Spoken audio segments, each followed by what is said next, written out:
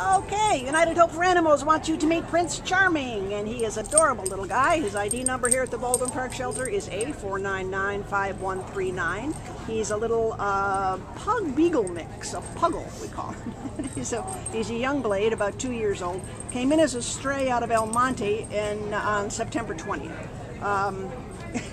It says he weighs 4 pounds. I don't think that's right. So I'd say at least 14. At least 14. Yeah.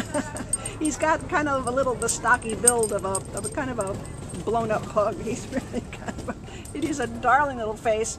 He gets along quite well with other dogs. He's curious about other dogs. Seems friendly with just about everybody. What do you think, Lydia? What can you tell us about him? He's very friendly, curious. He looks intelligent. He looks like. Well, and he said, right now I want to be somewhere besides here. Yeah. Oh, what a cute. So, he needs a bath real bad. Does he? I love it when dogs do that. I just think that's so cute. Good boy. He has a little cherry eye, which is a very, very, very common thing that can be easily dealt with anytime the vet has to do something else. They can take care of that. I even saw a YouTube video where people massage them back in.